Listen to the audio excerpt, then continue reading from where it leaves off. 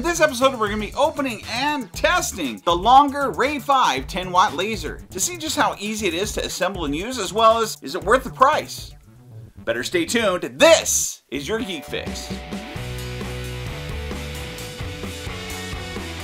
Well, it's happened again. Even though I said back in the day that I would never probably have a laser engraver in my house because, you know, it's a fire hazard, I've really been sold on diode lasers. I feel like they've worked great for me. I haven't had any issues with them.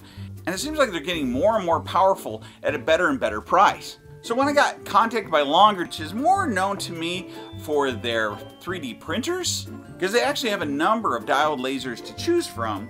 Now this is the RAY5 10W laser, and I will say we have had a variety of lasers that we've opened so far and that we own. So I've had a 10W laser, I've had a 20W laser, I've had essentially a 40W laser.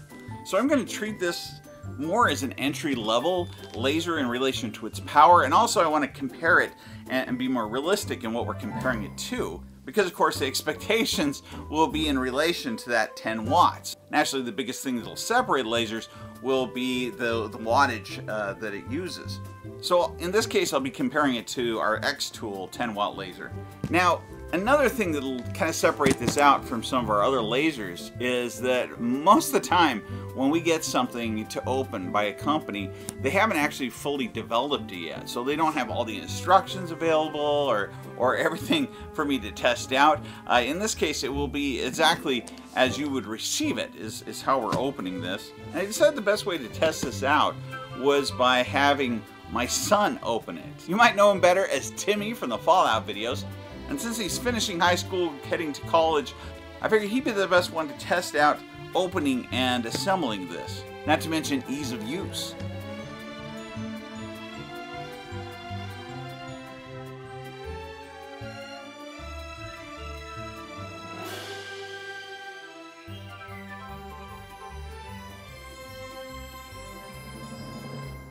You unboxed it, you put it together. Any problems with that? Was it difficult at all? Actually, it was like super easy. Yeah. Framing, like setting up the frame was super easy. I did make a mistake in not putting this on before I put on the last bar, but other than that, yeah, it was super easy to put together. There's only, what was it, 6 steps or 8 steps? 7 steps. 7 steps to put it together. It is different than some of our other, so we have 3 now cutters, and each of those laser engravers or cutters, the way that a lot of those work is that they have the motors on the insides of these rails, and then they're pulling on the ribbons, which then allow it to move back and forth. This one is set up differently, so you actually had to go through with the ribbons, set up all the ribbon pieces, but then the motor is actually on the actual laser itself and on the rail itself. So it's literally driving itself back and forth as it goes. How easy was that, or was that hard at all? Threading these, it was a little hard getting these keepers in. What keeps these ribbons tight, but threading it through is pretty easy.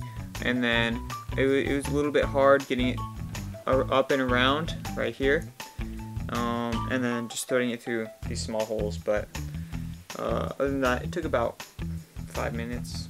5 minutes to thread it all? Yeah. That's pretty good. So is the motors, so as far as that goes, it was exactly the same type of mechanism on all 3? Yeah, all 3 of the bars. Now, one thing that this didn't come with, and most don't, most lasers don't come with the honeycomb or with the plate for underneath it to keep it from burning your table. I highly recommend getting that before you actually start assembling this. Otherwise you're going to run into some problems, either burning stuff that's underneath or whatever. This is kind of helps with fire hazard. It also helps to keep the things that you're burning kind of clean. It did come with glasses though. It did come with glasses, and actually came with some nicer glasses than some of even my more expensive ones came with. They look nicer, I should say. But at the same time, yeah, that's not too shabby. This also has an actual interface on it, like an actual screen and it allows you to connect or to control it in a few different ways. So what were the different ways that you had to be able to burn? You could put in files through the SD card. Yeah, so the files that were on the disc that it came with, these files are made for the piece of balsa wood that they send with it. They sent 3. Or basswood. Oh, they sent 3 of them. Oh, yeah. There you go. They're kind of card size. Brush. And a brush to kind of brush it off afterwards. Probably to also clean the unit. It looks like they were all GRBL or Gerbil files. And so the thing that I will say is, I think we only have one cutter that actually has a proprietary software, and I think that was the XTool. XTool had its own software that had everything kind of pre-set up. All the other ones, really, you get a variety of choices in both free software as well as those that you could pay for. So in this case, you got Laser Gerbil, and you also have the option of Lightburn. I kind of recommend using Laser Gerbil for your first time around anyways. It's not hard to use. You just go in, you create the file, you tell it how you want it to burn, and then you can save it to that disk and you can just pop it in and you can use the interface on the front. The other option is, like you said, you can connect it to a computer with this cable, and then we are able to print from the computer. So either Lightburn or Laser Gerbil would actually be controlling the unit and telling it what to do. The third option is for connecting by Wi-Fi to your LaserBurn app. This also allows you to bring in and create new files, as well as monitor your burn. There is an additional benefit that comes with Lightburn, which is that it has, because of the people that are out there that also contribute their settings and some of their files as well, that when you go in, you can pretty much find your exact model and a laser cutter. So then it can do a lot of the work on its own. But honestly, I mean, for the files, of course, these files they set up themselves. But I mean, that burn, this one's the, we did a little compass, and it looks beautiful. The thing that you're wanting to look for when it comes to etching or burning into wood is that you don't want anything where you see too much flare or burn on the outside. And this is perfect. I mean, it looks awesome.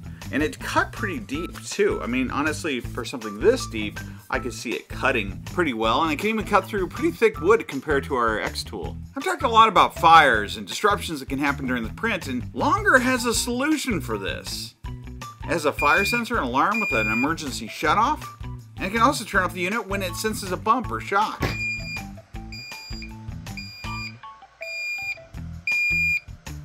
So comparatively speaking, this laser did just as well, maybe even better in some ways. I will also say, even though it didn't have that proprietary software, at the same time this also has the interface on the front that allows me to do a lot more than I could with my XTool, and the price difference is huge.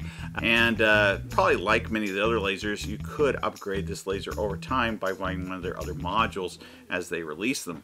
We also cut in to some plastic just to see how well it could do. Of course, the other factor is, number one, it's really not good to be in the room. We actually stayed in the room because we were filming. I never recommend doing that. Never recommend looking at the laser, even with the glasses. And glasses aren't always guaranteed to be rated for the laser. But at the same time, yeah, when you're burning plastic or when you're cutting into plastic, of course, it also releases fumes and things, so, you know, making sure that you're in a place that has good oxygen flow to it. That's right. The XTool had the Well, you could buy and you could do this with probably any of the cutters. You can buy boxes that you literally put over these diode lasers, and then it will actually help evacuate any smoke or any fumes and send them outside.